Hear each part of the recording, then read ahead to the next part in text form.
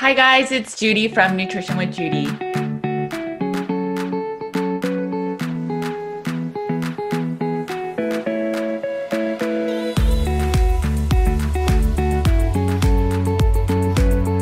For those of you that don't know me, my name is Judy Cho, and I am a nutritional therapy practitioner. I have a private practice where I work with clients to get to root cause healing. And oftentimes that requires a meat-based elimination diet and doing a lot of gut healing. Today's episode is sponsored by Carnivore Cure. If you are following a meat-based diet and have questions, or if you want to share some of the science with your friends and family, or just want to understand a little more, make sure to check out Carnivore Cure. It has over 150 colored graphics and resources that you can always turn to. There are also over 10 bonus guides that you can download following the URLs that are in the book. All right, so let's get right into this episode. From what I'm hearing from you, you've worked on a lot of the mental aspect of your relationship with food, because that's one other thing I notice is a lot of people come to carnivore and they're like, this is it. This is what's going to make me lose weight.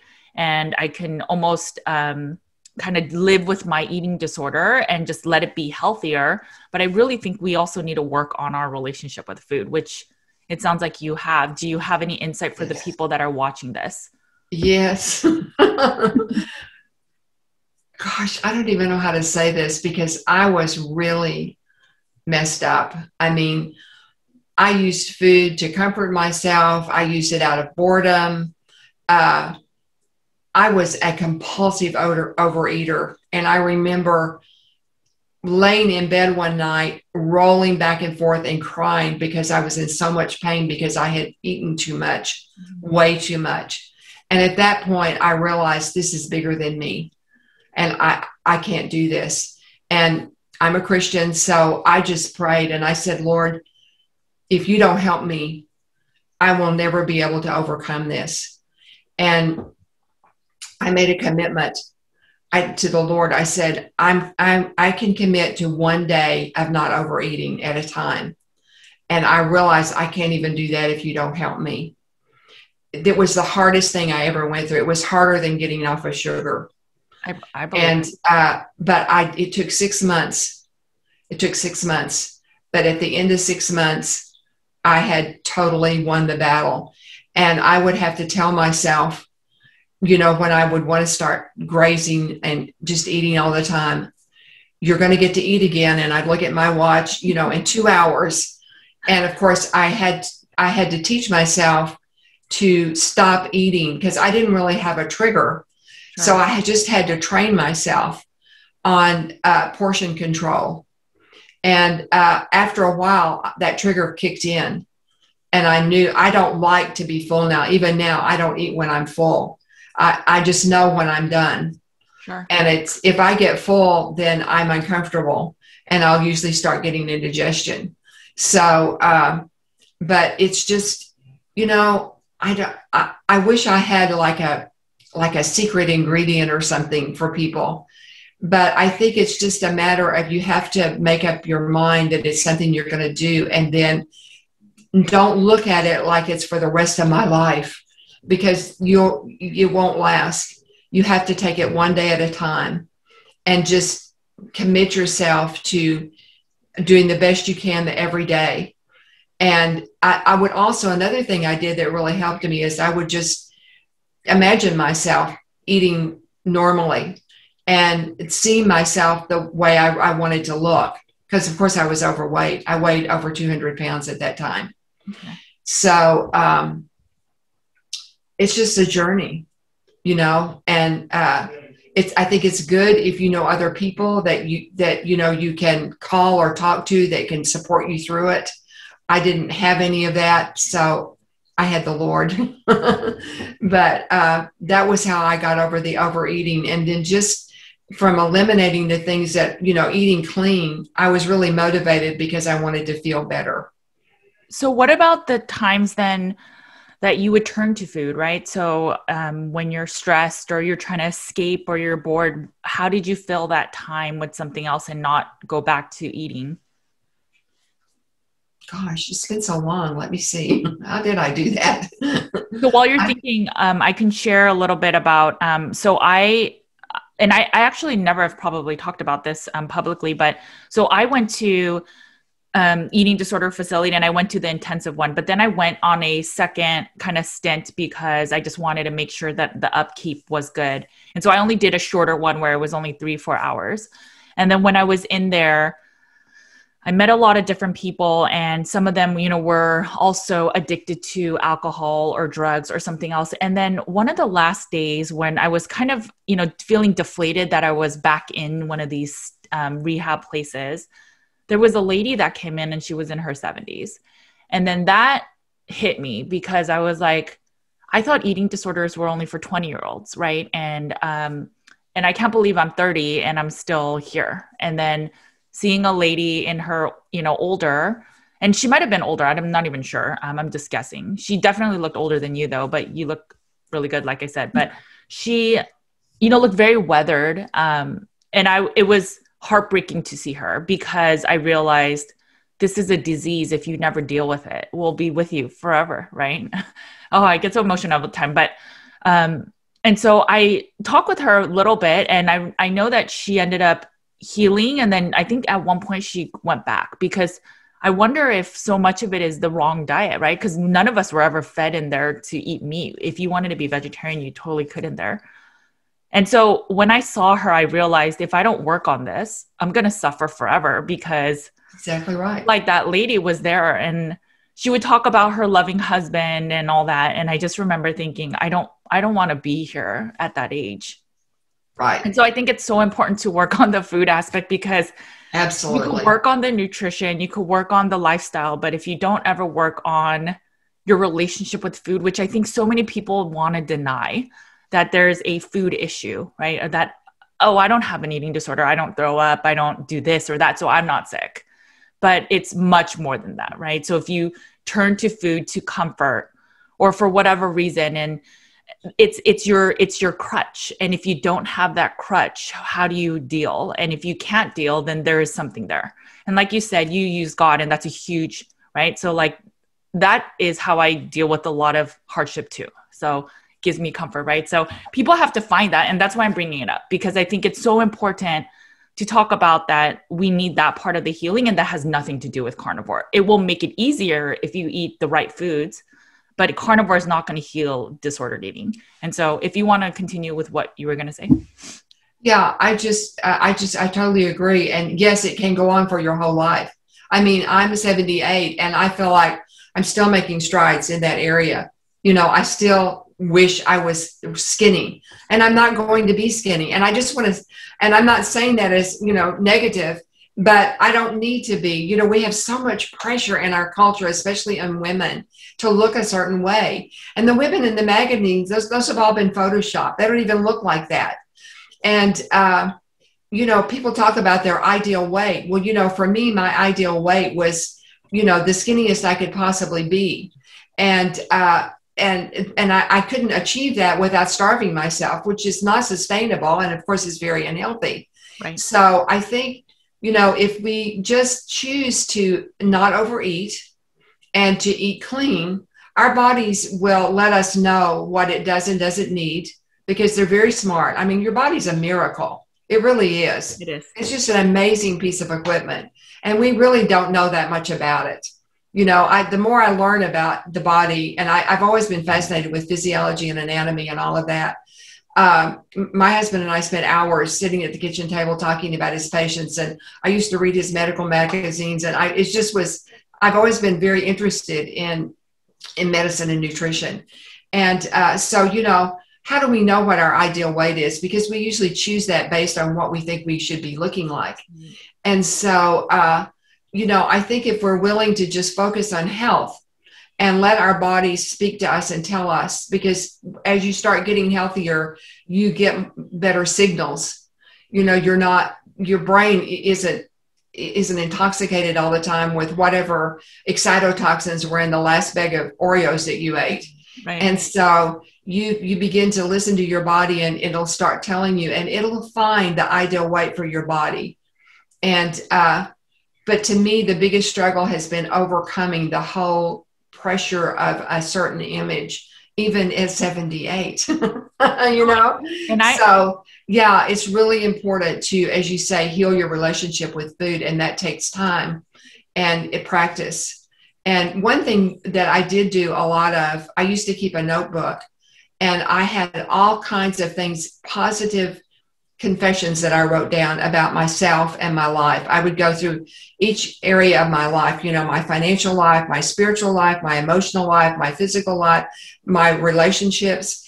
And I would write down as if it had already happened what I wanted to achieve in each one of those areas of my life. And that helped me to begin to develop a new self-image and to start to see myself the way that I wanted to be, and to move towards achieving that. I don't do that anymore, but it helped me a lot in my earlier years when I was working on my relationship, because it was connected to so many other things, right. You know, rejection and fear and many things that food could fill that void for me. So it's a long journey, and I think we have to be patient with ourselves and just keep moving forward at the best we can, and to get whatever help that we need to do that. And I fully agree with that. I mean, even me, with all the healing I've done, even now being, you know, like a certified nutritionist, all of that still, I mean, there are days that, sure, if when I was plant-based and I was maybe 10, 15 pounds thinner, there are days that I'm like, oh, I wish I was like that. And days that I'm eating less and I notice like, oh, maybe I could just skip eating the rest of the day, but I know, right? And it's the biggest, I guess, reminder for me is at my worst days or even my best days, my kids love me the same. And so that's when I realized it doesn't matter how I look. They care that I'm just there and that I'm present and that I'm there for them as a mom.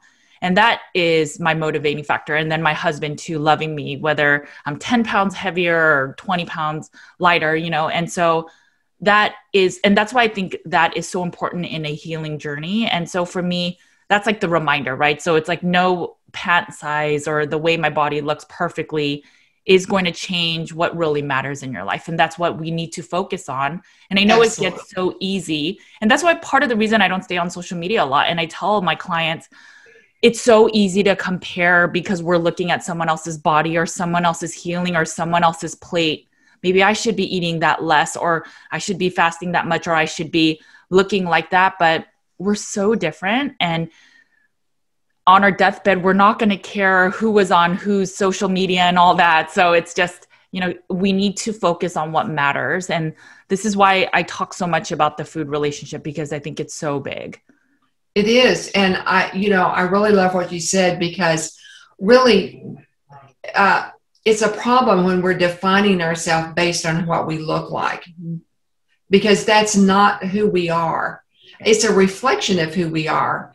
But the real us, you can't really see unless it comes out of you and your personality and your character. All of those things are much more important than what size your body is. If you're unhealthy, it's much harder to develop your inner man. Yeah. It's much harder because you're not feeling well. When people don't feel well, you get depressed, you see things differently, you relate to people differently. So if the reason I'm so fanatical about health is because it affects everything else. Yeah. It affects the way you think.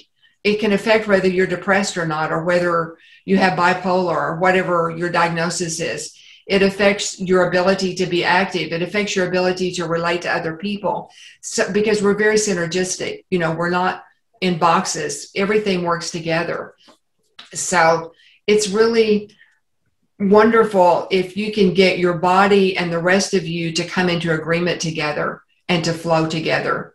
And that's what I'm still working on, is, and getting my body to catch up with my soul and my spirit. And I think all of us are working on that. And so thank you for sharing that.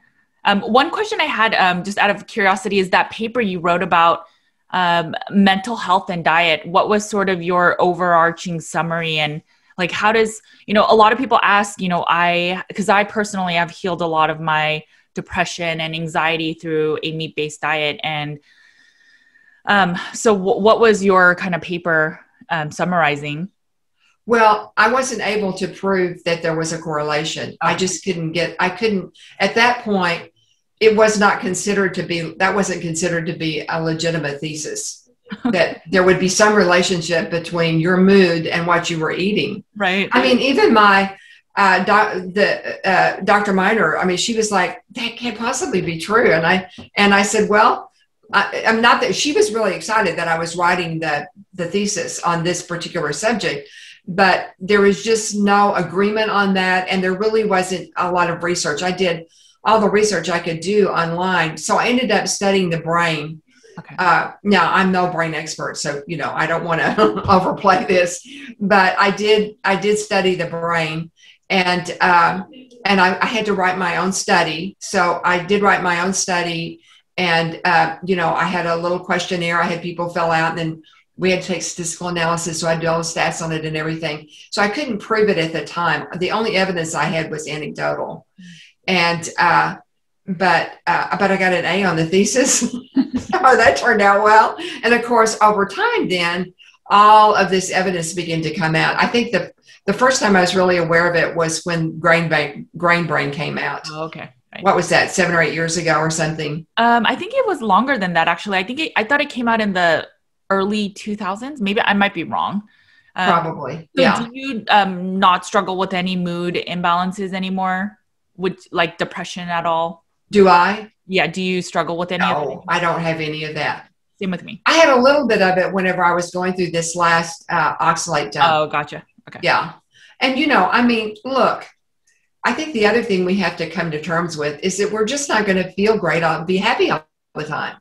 It just doesn't work that way. It's kind of like your blood pressure. It doesn't stay the same all the time. So, we have this illusion that, if we're really healthy, that no matter what, everything's going to be wonderful. And, you have days whenever you feel a little bit down, and then you have other days when you just feel great. Now that's different from what I call falling into a black hole. That's my experience of depression, is you fall into a dark hole and you can't get out. You don't know how you got there, and you don't know how you're going to get out.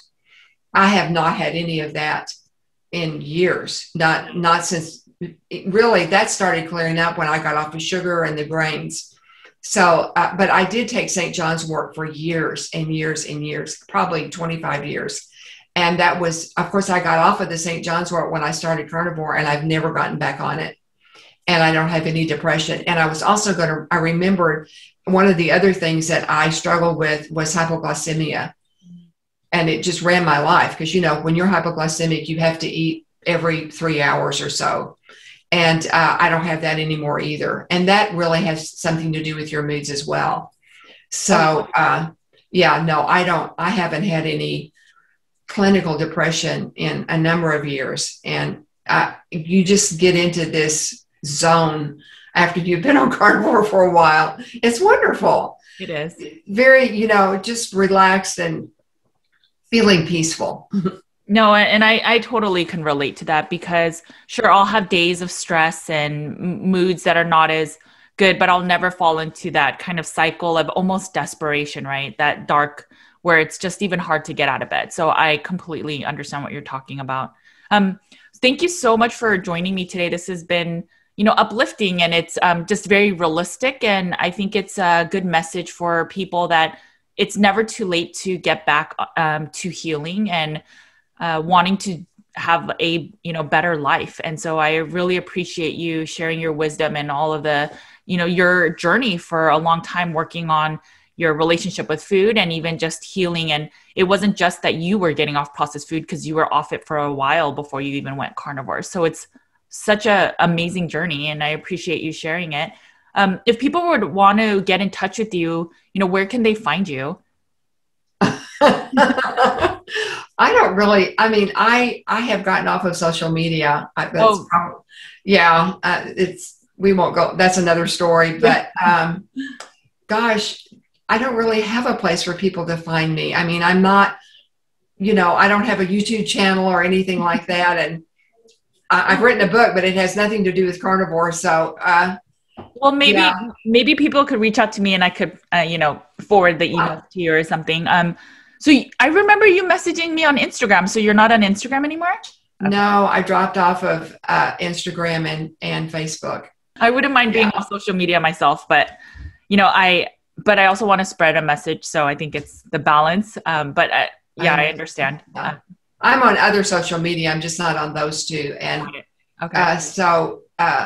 but yeah, if you don't mind, if somebody has a question or wants to communicate with me, they can do that through you. And then maybe you can forward it to me and we can kind of take it from there. Yeah, I can do that. So I'll put my email in the show notes, guys. And if you guys want to, have a question for Mary, I will have her, I'll send the questions to her. So thank you so much for your time. I enjoyed so much. I didn't know all of this history of yours. And so I appreciate you coming on and sharing your journey. I know it takes a lot to do this. So thank you for sharing. It's a powerful story and I know it will help so many.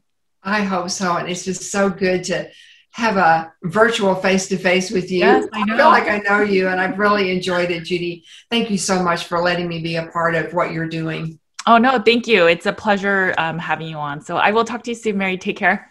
Okay, you too. Bye. All right, guys, I hope that this interview was helpful. I hope it gives you encouragement to keep going and that a meat-based diet is healing. All right, guys, you know the drill. Make sure to eat a lot of meat. Take care of your bodies because it is the only place you have to live. I will talk to you guys soon. Take care. Bye.